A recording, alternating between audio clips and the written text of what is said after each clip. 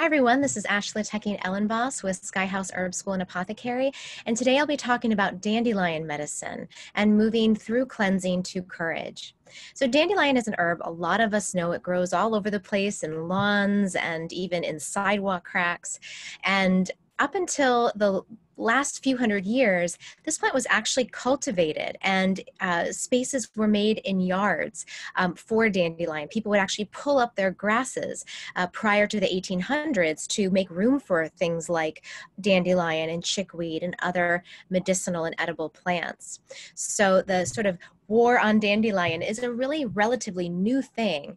And so looking back to our ancestors and how they used this plant can give us a lot of information and can sort of reinvigorate how we see them and how we can utilize these plants. So dandelion is a very expansive plant. And let's talk a little bit about the nature of dandelion. So in traditional astrology, this plant is ruled by Jupiter. And we can see Jupiter in this plant because it goes from this very bright flower. And so the qualities of Jupiter are brightness, pleasing, and graceful. Those are just some of the attributes. So we see in this flower, it is very bright. It's got this beautiful yellow head. And then it turns into this very kind of this orb of little seeds, and it almost looks, it looks kind of like a moon. And some people have said that this plant embodies the sun, the moon, and the stars all in one because it has the bright yellow head, that round full moon shape, and then you blow it and all the little stars float away. But even though, it has those qualities, in classical astrology, it's really a plant of Jupiter because Jupiterian things expand and, they're very diffusive and very expansive. And that's definitely something that dandelion has as one of its great attributes. The seeds of dandelion can actually float as far as 5 miles. So that's pretty impressive for a tiny, tiny little seed that it can travel that far. And again, that's sort of matching with that Jupiterian energy of the ability for it to travel long distances. This plant also has, it's very tenacious. So it can grow in just about any condition.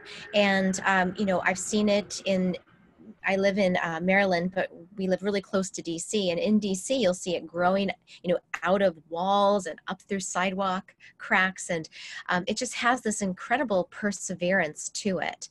And so when we think about this plant and embodying it in its medicine, we can see this tenacity as something, if we're feeling like we need more of that, being able to really root ourselves down. This plant has a very deep and single taproot that goes straight down into the earth. If you've ever gardened and you've tried to dig it up, you're like, where does it stop? Because it just keeps going down and down and down.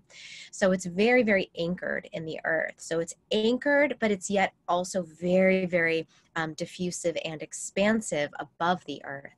So it has that, if we're looking for something that has those qualities, this plant shows us how to really, anchor and expand, right?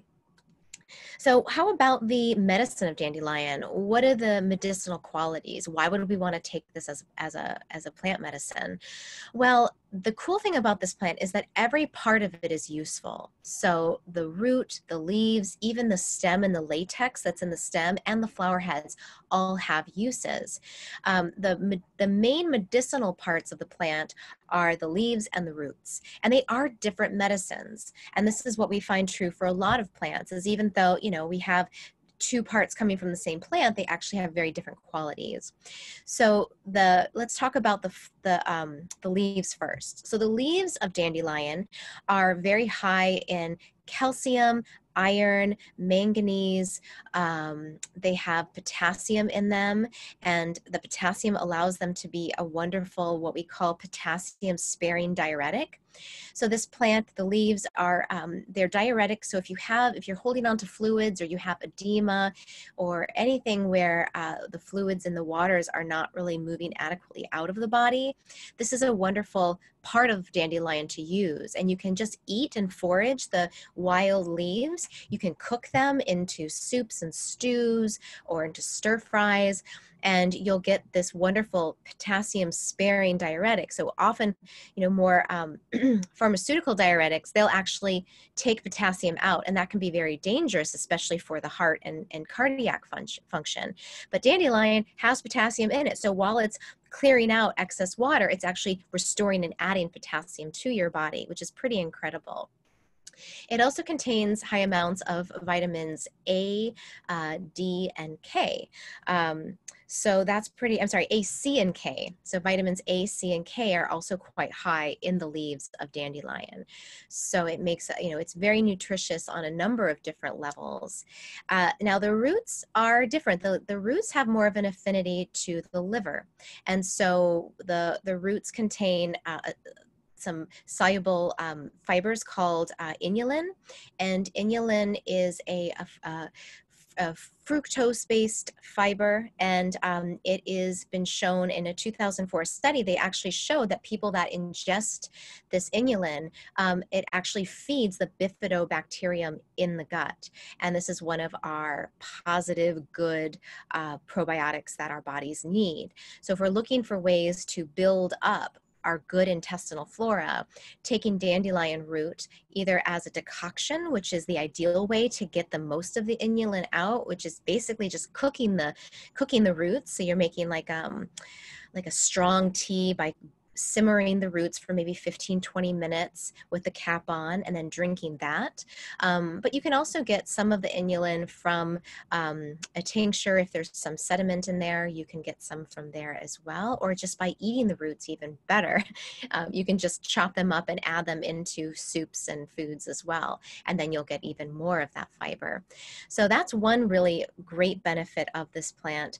In terms of the liver, it does also seem to increase phase 2 detoxification of the liver.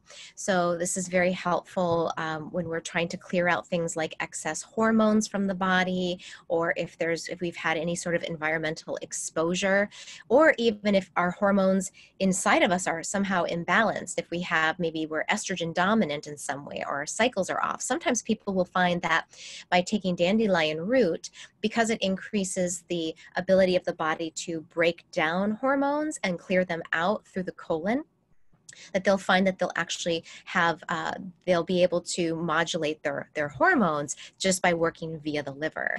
So that's a really interesting way to think about using this plant as well. It also has an effect on pancreatic enzymes, and so it has been used in diabetes, and there's been a number of studies showing that it is helpful for people that have blood sugar regulation issues.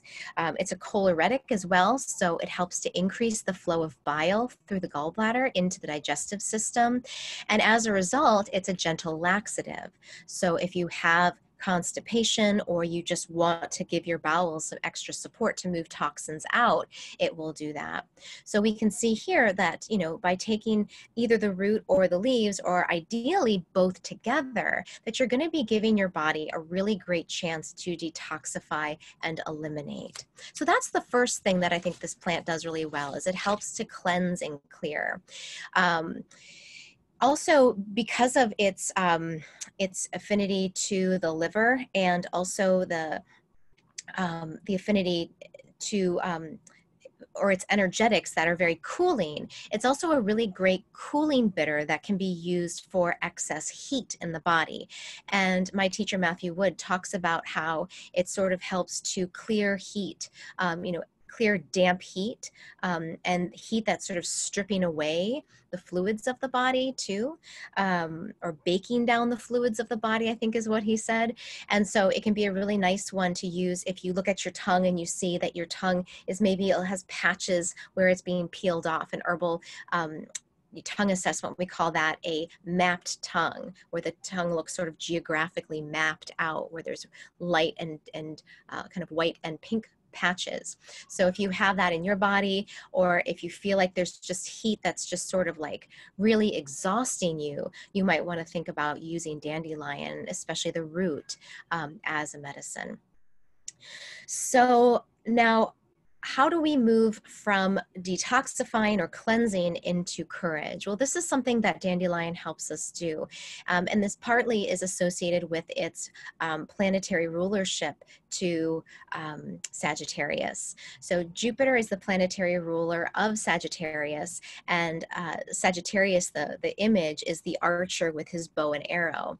And so if we think about the archer and their ability to sort of see the prize or see what they're aiming at, to pull their arrow back and then to let it go and to see it travel a far distance, that's the tenacity and that's the focus and also the courage that the archer has, and what they embody and what Sagittarius embodies. And as a Jupiter ruled plant, this plant also gives us that type of energy. It allows us to, by getting rid of excess heat and even dampness that might cloud our vision a little bit, it can help us to sort of see where it is we're actually going, and then to make adjustments with what we're putting out there so that we can actually make the mark and not miss the mark through clouded vision.